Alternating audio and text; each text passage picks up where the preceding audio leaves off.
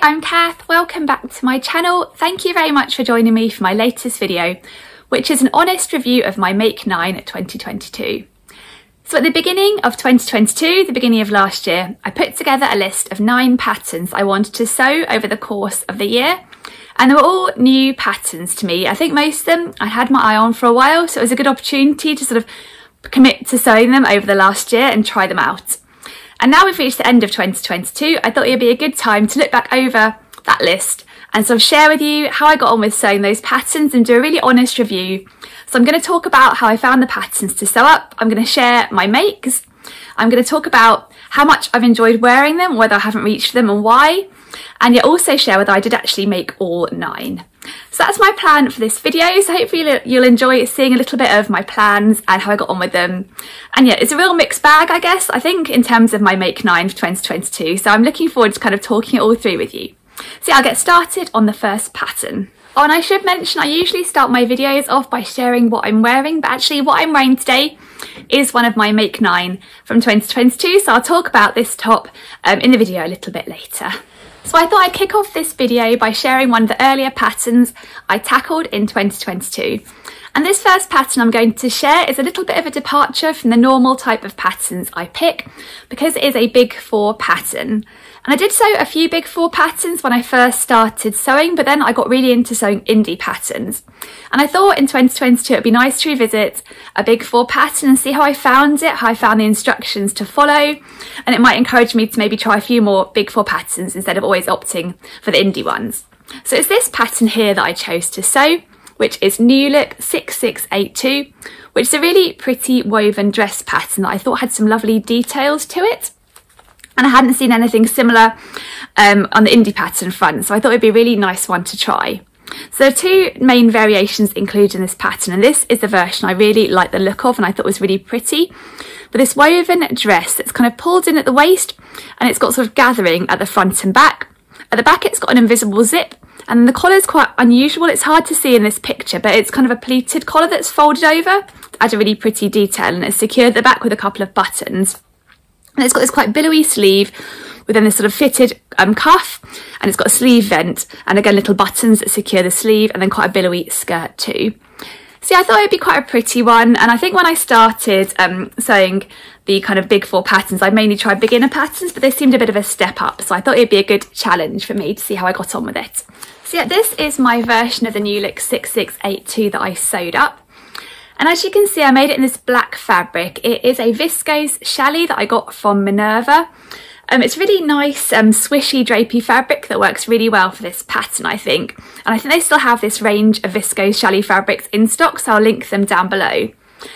And the main reason I went for this fabric was because it was quite reasonably priced, and I made this version of the New Look 6682 as a bit of a wearable toile. I kind of wanted to test out the pattern in terms of the fitting, and also just generally kind of walk it through with a toile before I went on to make my proper version. So yeah, this is my wearable toile version of the pattern.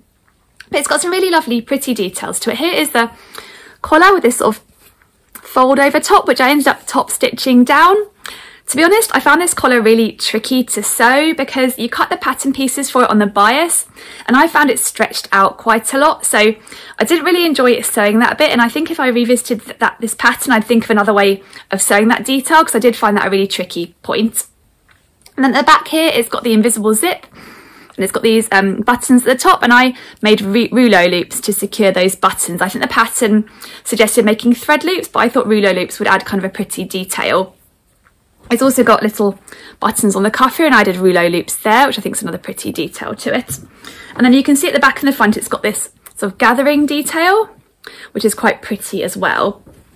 So this is my version. I think in terms of sizing, I had a look at the sort of measurements on the pattern. I also had a look at the finished garment measurements, which were quite hard to find. I think I found the waist measurement maybe on the skirt pattern piece buried somewhere in the pattern. So a bit different to my experience from indie patterns. I had to really look hard to find those measurements, but I think I might have gone for a 6 at the bust and maybe graded out to an 8 at the waist possibly, based on having a look at those finished garment measurements and figuring them out. And the sizing came out well actually. I think I did actually lengthen the body slightly, and I didn't really need to. I find it comes down perhaps a little bit too low on me now, so maybe the pattern was made for someone a bit taller than I was expecting. I'm not sure, but yeah, that's something I'd probably change if I made it again. But it came together okay. I didn't find the Big 4 pattern instructions as daunting as I thought I might. I found them fairly easy to follow through. I think one thing I did find, they didn't have any details about how to insert the invisible zip, so I referred back to another pattern on how to do that. But it came together okay, but if I'm kind of being honest about this one really, it is probably not one I'd reach for. I haven't worn it at all since I made it actually. I think because it just feels a bit too formal on me, maybe because I chose this black colour and it's got this sort of high collar and long sleeves and also quite a long skirt. The pattern, as you can see, has a skirt designed to come just below the knee, which I made this version as because I kind of just wanted to go based on the pattern and see how it turned out. And I think when I try it on, it just feels a bit too much on me with the length and the billowy sleeves and the high neck and everything. So yeah, it isn't one I've reached for at all. And like I mentioned, I was planning on revisiting the pattern and making a sort of proper version, this having been the wearable toile. I had an idea of making a version maybe in a pretty fabric I'd chosen, like a pretty viscose. But I haven't done that yet, and I'm not sure whether I will or not. I did have an idea that maybe I could make it a little bit more casual, perhaps by changing the cuffs from sort of formal cuffs into just a simple elasticated cuff, and then maybe by chopping a little bit off the length, just to make it into a bit more of a party dress and less of a kind of formal feeling dress. But I haven't done that yet, and I'm not sure whether I will. I'm a bit reluctant to kind of then buy more fabric and try it again because I haven't really worn this one and haven't really thought about reaching for it. So unfortunately, this one's probably not the most successful of my Make 9 2022. It's just not one I reach for at all. I can't think of many situations where I go for it. So although it was a great fun to try out a sort of Big 4 pattern, and I did enjoy it, giving it a go and the challenge of it, yeah, it's probably not one of my most successful or wearable of my Make 9 this year. So the next pattern that I wanted to talk about that I sewed up this year as part of my Make 9 plans is a pattern that I'd wanted to sew for ages, and I was really excited to finally give it a try this year. And it is this pattern here. It is the Bloomsbury blouse pattern by Nina Lee, which is a woven blouse pattern. And I just think it is so pretty and has some really unusual, slightly different details to it. So it is an Edwardian inspired blouse pattern. It's got this sort of collar, and you can add an optional ruffle to it. And there's also an optional ruffle on the sleeves, which I think are about a 3/4 length style sleeve. Then it's got this really pretty large ruffle around the bodice. It goes all the way around to the back, as you can see. And it's got a button down back. It's got darts at the front for a bit of shaping too.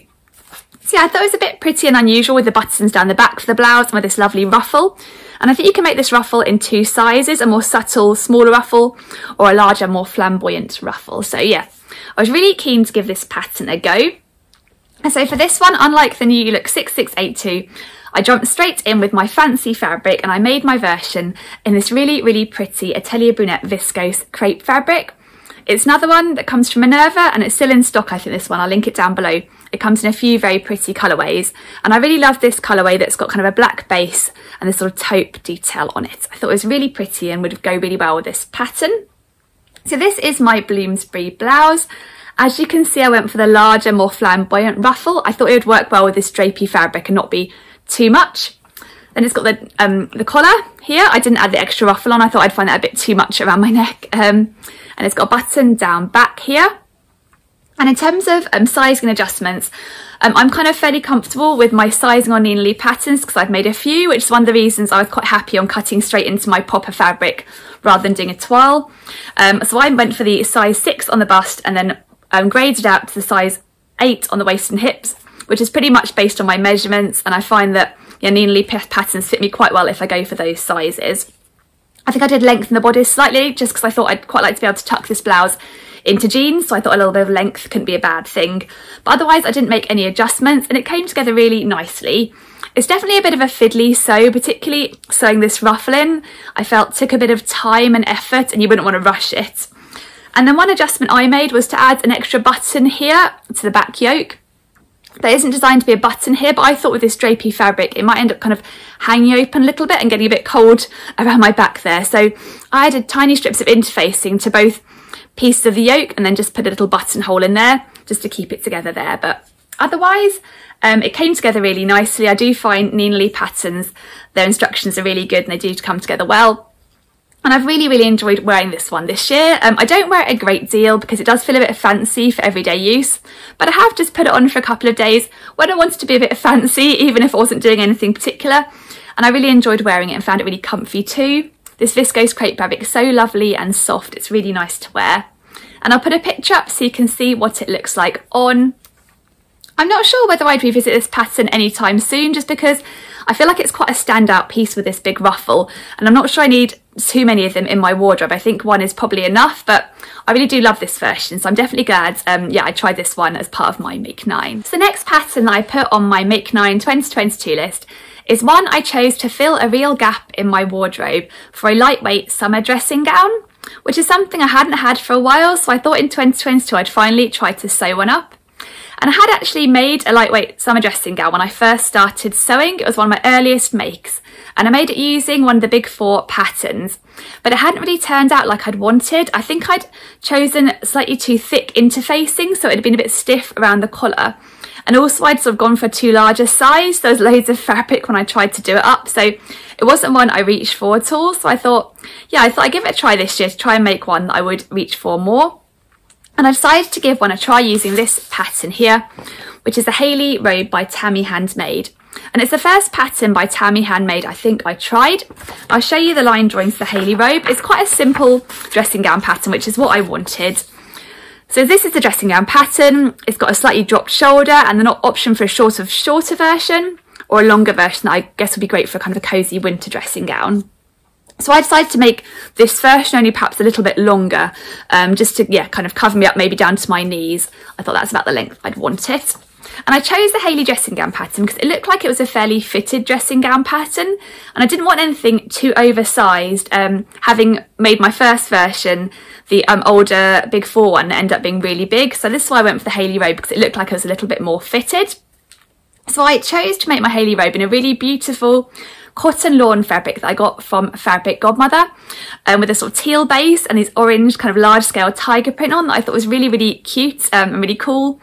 It was one of Fabric Godmother's vintage prints from their sort of archives, and I really loved the look of it, and I really enjoyed sewing with it actually. It took a while figuring out the kind of placement of the pattern because it was such a large scale tiger print, but I enjoyed taking my time over it. And in terms of sizing, and the Hayley robe pattern doesn't have finished garment measurements, which I did miss a little bit. So I just went based on the measurements given for kind of each size. And I went for the size 6. I think my measurements were slightly in between a 6 and 8, and I sized down to a size 6 because I thought I didn't want it to end up being too oversized. So I sewed it up, and I'll put a picture up of what my Hayley robe turned out like. And actually I was really happy with it when I first finished it. I thought it was really cute. I quite liked the fit of it being a little bit more slim fit than my first version. And it was quite a nice simple sew. It came together quite well. But actually, I don't actually have this robe anymore. I've gifted it on because when I came to actually trying it in the summer, I made it in the winter and then I kind of held it back, tried it in the summer. And I just didn't really get on with it because it actually ended up being a bit too tight fitting, particularly around the armhole. I found it was just a little bit tight for me. And often in summer I go for like an oversized t-shirt in bed. So when I was putting the Hayley robe over the top of the t-shirts, the kind of t-shirt sleeves are sort of rucking up and it didn't really sort of go on very well over the top. So I think maybe it wasn't the best choice of a robe pattern for me in the end in hindsight. And maybe I think I was so keen to avoid the pitfalls from my first dressing gown I'd made. I chose a pattern that maybe wasn't quite suitable for my needs, and I should have thought a bit more clearly about what I wanted. And actually more recently, if you saw my Vlogmas leading up to Christmas, I decided to try again and try a new pattern for a lightweight dressing gown. And I actually went for the named larger dressing gown pattern, and I sewed up that dressing gown pattern. And I think that one is more of a winner for me in terms of the style of it. It's a bit more loose on the sleeves. I chose a viscose fabric, which is lovely and drapey, so not too kind of bulky, even though it's a bit more oversized. And that one's turned out a lot better actually. So although I enjoyed giving this pattern a go, and I did love the dressing gown and I loved the fabric, unfortunately it didn't turn out to be a make I actually used. So it wasn't one of my most successful of my Make 9, unfortunately. So the next pattern that I wanted to talk about that was on my Make 9 2022 list is the pattern I'm wearing today, and this is the Ermine blouse pattern, which came from this magazine here, which is 5 Mood magazine issue number 16. And I never actually made a 5 Mood pattern until they released the Ermine blouse, and I saw it come out and I thought it was really pretty, and it went straight to the top of my Make 9 plans. So yeah, I was really keen to sew this one up, but I'll show you the line drawings so you can see all the really pretty details for this blouse. So here are the line drawings. The blouse has quite a simple shape to it overall. It's got this round neck that's finished with bias binding, and then a button down front, and then the body is quite a straight fit, and the sleeves are quite a straight fit too, and they're finished with just a simple turn up at the end, so no cuff or anything. But the lovely details, I think, on the Ermine blouse are the gathering details. So at the front, there's this V shape with gathering underneath, and in the back, there's a yoke too that also has gathering underneath. And I thought those details were so lovely and a bit different, and I really wanted to give this one a go. And yeah, the Ermine blouse has been one of my most successful Make 9 sews. I think I've made 2 versions, and I love wearing them both. This is my first version I made in this very pretty viscose challis fabric. This is another one that came from Minerva. If it's in stock, I'll link it down below. It's got this lovely sort of deep red base with these pretty blue flowers on. And I think a drapey fabric works really well for the Ermine blouse. You wouldn't want anything that was too bulky because of all the gathering. The only thing I think with this print is it's so busy, it's hard to see the details of the gathering. I'll turn around a bit so you can hopefully see a bit of the back. I love how the viscose sort of falls and drapes at the back with that gathering. But yeah, this blouse sewed up really nicely. I think I made the smallest size. I had a look and my measurements were kind of on the borderline between the extra small and the small sizing for 5 Mood. But when I looked at the finished garment measurements in the magazine, they looked like there was plenty of room in this blouse, so I sized down to the extra small, and that's absolutely fine. There's still plenty of room in it. I think I might have lengthened the sleeves slightly on it, and possibly the body too, because I like to tuck it into a pair of jeans or a skirt or whatever I'm wearing.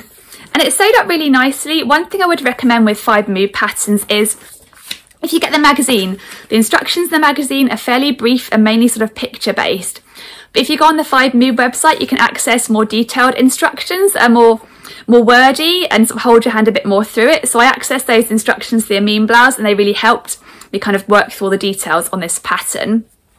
And yeah, it sewed up really nicely. I think there's a couple of things that I changed from my first version to my second version in terms of the construction. One thing was, this is my first version, I found the way you make the plackets at the front, you interface the whole placket piece and then fold it over. So you end up with quite a lot of interfacing once you have 2 placket pieces on top of each other. And this interfacing strip at the front feels a little bit stiff, even though I use quite a lightweight interfacing on it. So for my second version, which I'll show you in a moment, I only interfaced half of each placket pattern piece, so I don't have as many layers of interfacing, so the front is a little bit more fluid than this version, but I still love this version, so I wear it anyway. And also the order in which you attach different bits, I find personally I like to attach the placket and then hem the whole blouse at once. But the way this blouse is constructed per the instructions, you kind of hem the blouse and then add the placket on afterwards. So for my second version, I just changed it around slightly so I could add the placket on a slightly earlier point, but that was more personal preference than anything else. But yeah, this is my first version. I really love it. I went for little blue buttons to kind of pick out the blue in the flowers. It's really nice and comfy to wear. It's not too fitted. I quite like the neckline. I'm not always a big fan of like a full collar around my neck, so I like how this is quite a simple neckline. It's not so wide that kind of it will show my bra straps. It's quite a nice width to it. I think it's quite pretty, the sort of the neckline. And I quite like how it's quite a simple cuff as well. It just feels quite a casual, relaxed blouse that I can easily pop on with a pair of jeans. And I'll put a picture up so you can see what this one looks like on. And then for my second version of the Ermine blouse, I really wanted to choose a fabric that would really showcase all of the pretty details, like the gathering, which this busy floral print kind of does hide a little bit, I guess. So here is my second version of the Ermine blouse. And again, I chose a viscose for this version because I think viscose works really well for this pattern. And this viscose fabric came from Rainbow Fabrics, but unfortunately I don't think it's in stock there anymore. But I think it's a really cute fabric. It's got this white base with these black stars and hearts on. And this fabric is slightly sheer, so you can see a little bit of the sort of seams underneath the blouse, and I think that's really pretty. And then it also helps to show off the general details like the gathering at the front and the back. So I made this blouse pretty much exactly the same as this version, with slightly lengthened sleeves and slightly lengthened body. The only difference is how I attached the placket and the fact that I didn't add as many layers of interfacing, so it's a bit more fluid than my first version. But yeah, I really love both versions of this blouse. I'll put a picture up of this one too so you can see what it looks like on. So I would definitely say the Amin blouse is one of my most successful Make 9 2022 projects. I really enjoyed sewing both versions up and I really enjoy wearing them. I think they're a perfect blouse that you kind of dress up or dress down, and I think I'll definitely make more in the future if I see fabrics that I think would work well. So yeah, I really loved these two versions. I'm glad I put this pattern on my Make 9. So the next pattern I included on my Make 9 2022 was for a jersey t-shirt. And I've already got a couple of jersey t-shirt patterns that I really love and I've made a few of, but I thought it might be fun to try a new one. And this is a pattern I'd seen around for a while and it's by a pattern company that I really like, so I thought I'd give it a go. And it is this pattern here, the Astaire Tee by French Navy. So it's quite a boxy cropped fit t-shirt. I'll show you the line drawing so you can see a bit more detail to it. You can make it either as a short sleeve or a long sleeve, as you can see here. Then it's got an optional patch pocket, it's got a split hem, and if you make the short sleeve version, it's got a cuff you can add too. So I thought I'd give this pattern a go, and I decided for this one to sew up a wearable toile because I've been trying this year to use up some of my jersey scraps, and I found I had quite a decent sized scrap that I'd be able to try out for this pattern. Then I could give it a try, check the fit, see how kind of oversized or fitted it was, and then maybe adjust it slightly to make my kind of perfect version in a fabric I'd actually chosen rather than a scrap I had left over from another project. So the fabric I ended up using for my wearable toile version of the Astaire Tee is a fabric I had left over from making a top for my mum. It was a cotton jersey fabric, and when I had a look at it, I figured out I had just enough of it to be able to cut out the Astaire top pattern pieces. And it was a Dalmatian print cotton jersey, quite a fun fabric. And I'll put up my Astaire Tee so you can see what the fabric looked like and how my Astaire Tee turned out. I think I didn't have quite enough of the fabric for the cuffs, but I wanted to add the cuffs, so I used black cotton jersey for the cuffs and also added on a black patch pocket too. And the Astaire Tee sewed up really nicely. I always find French Navy patterns sew up really well. I think I made a size A at the bust and then graded out to a size B at the hips, because when I looked at the finished garment measurements, there didn't look like there was a great deal of ease around the hips area. And yeah, it sewed up really nicely, but actually I don't have this t-shirt anymore, just because I wasn't really reaching for it. I think because I made it in a print I'd chosen for someone else and it wasn't necessarily a print I'd have gone for myself. It wasn't one I was wearing, so I thought it'd be better to pass it on. And I haven't actually revisited the Astaire t-shirt and made my final version. I do have some thoughts about a few tweaks I might like to make if I made another version. I think I might size up slightly because it turned out a little bit more fitted than I was expecting. I guess I should have known that from looking at the fitted finished garment measurements and knowing it was kind of fairly close fitting on the hips. But I think next time if I made it again, I'd quite like it a bit more boxy and loose fitting, so that's probably what I'd do if I make another version at some point. So it is a pattern I will probably revisit, but my Make 9 version I made this year probably wasn't the most successful. I guess it was only a wearable toile, so it wasn't designed to be the finished version, and at some point hopefully I'll make a new version that I really love. So every year on my Make 9 list, I like to include a knitting pattern along with the sewing patterns because I do love to knit as well as to sew, so it's always fun to pick a new knitting pattern to try as well. And Make 9 2022 is no exception, so my next make I've got to share with you is my knitted make. And this is one I made using a kit that I've been eyeing up for quite a while, so I asked for it for either Christmas or my birthday at the beginning of last year. And it's a kit to make up this sweater here, which is the Cocoa Sailor sweater. So it's quite a relaxed, boxy fit sweater with a dropped shoulder, and you knit it up using Wool & the Gang's Shiny Happy cotton yarn, which comes in lots of different colours, so you can choose which colour you want to use the main colour and for the stripe. And it's quite a nice, quick, simple knit because you knit it up in stocking stitch with 8mm needles, so quite chunky needles, so it comes together quite quickly, this one. And here is my Cocoa Sailor sweater that I really enjoyed knitting up this year. It was quite a quick make. I went for the main colour as red and then white as the stripe colour. I think that's quite a cute combination. And it came together really nicely. It was quite a quick knit because the needles are so chunky, and it's quite a sort of loose weave to it, as you can see. So it's probably not one you'd wear kind of for cosy sort of winter weather, but maybe like as a transitional sweater with maybe a t-shirt underneath or something like that.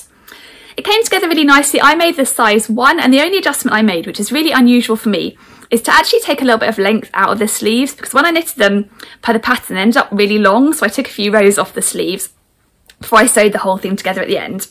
And I really love this sweater. I'll put a picture up so you can see what it looks like on. As you can see, it is kind of relaxed fit, But actually I have to admit I haven't worn this sweater since I made it, but not because I don't love it. I think it's just one of those things where I may be a bit worried that I might spoil it if I wear it, it might get pulled or something like that. So one of my goals when the weather gets slightly warmer is to get this sweater out straight away, because it is one I love and I do want to enjoy it rather than just keeping it in a cupboard, admiring it but not wearing it. So it is, I think, a successful make. I just need to actually get it out there and enjoy it wearing it. So yeah, that is my Cocoa Sailor sweater.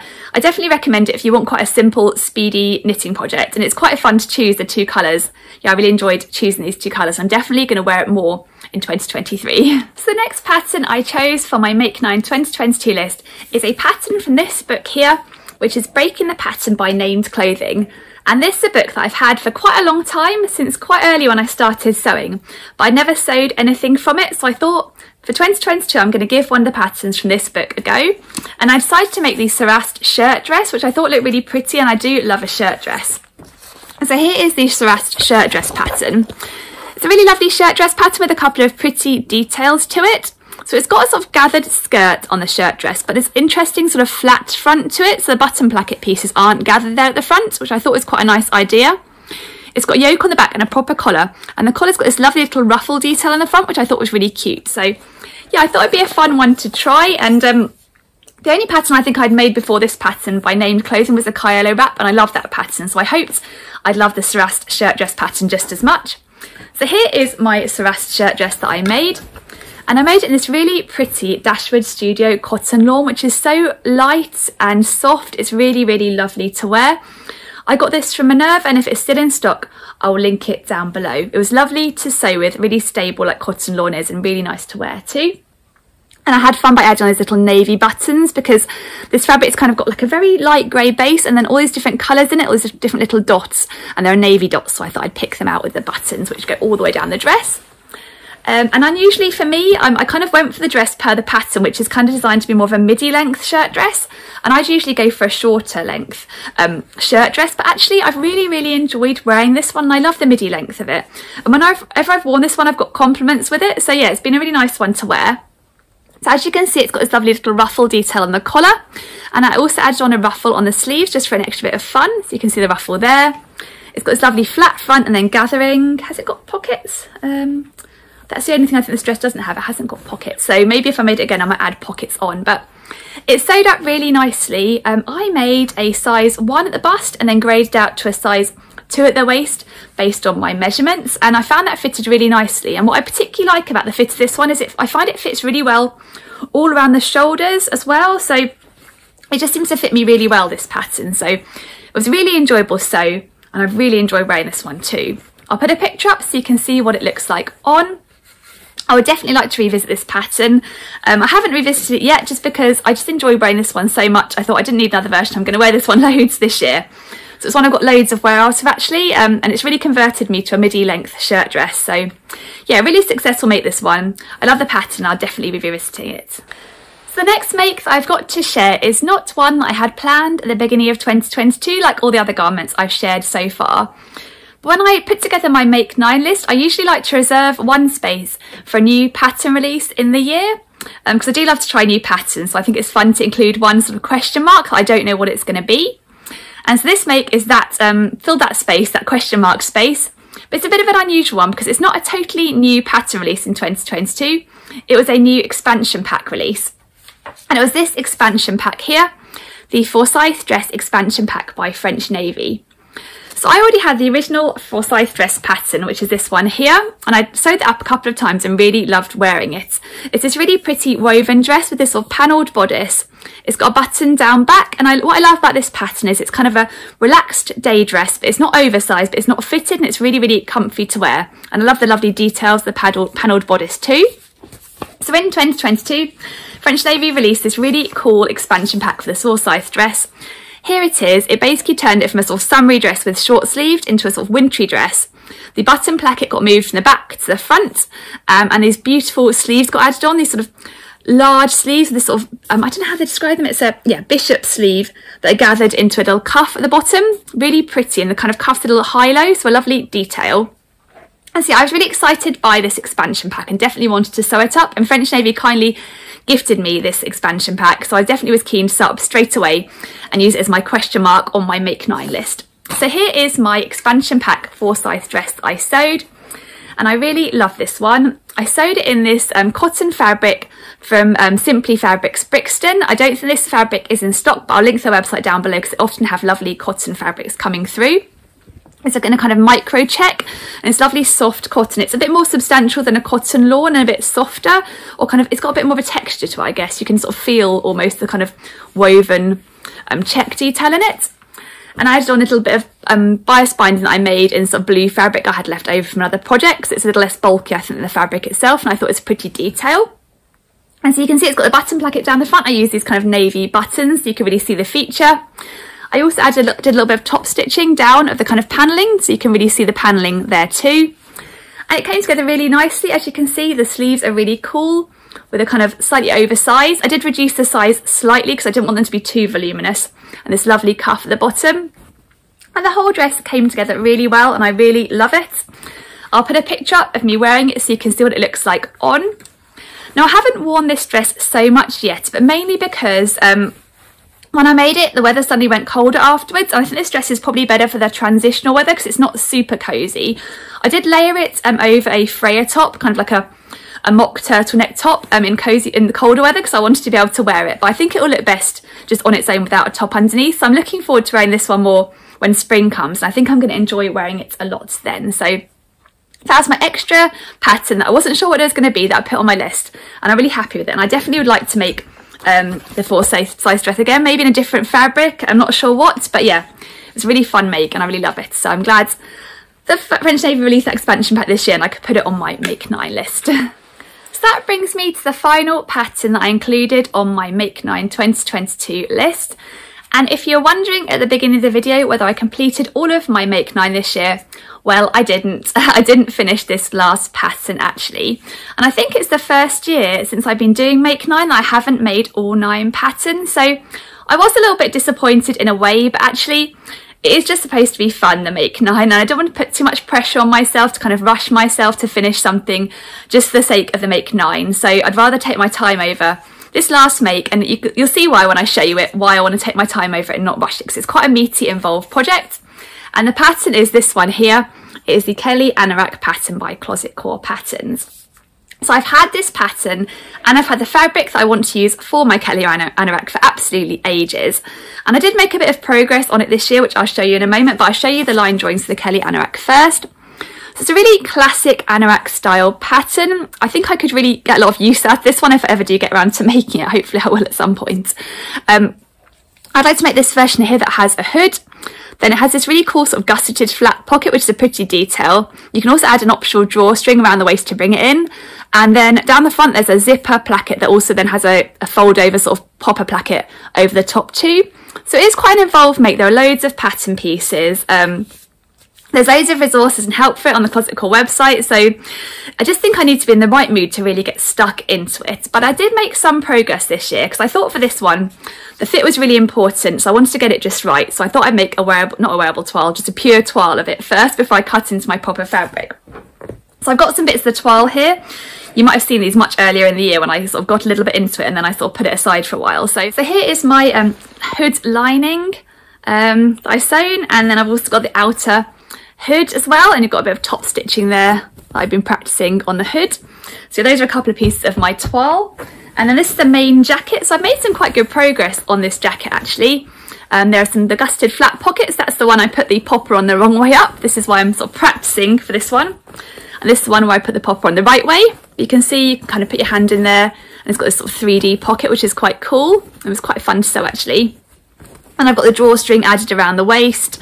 The sleeves are in. There's a little sort of flap at the back here too. So I've had a go of quite a few of the details, but I sort of got to a certain point and I think I just wanted to break from it, and I haven't picked it up since. And also I'm not sure on the sizing at the moment. It feels like it might be a little bit tight. So if I have to revisit the sizing, it means tracing out a lot of pattern pieces again. So I kind of just lost momentum on it.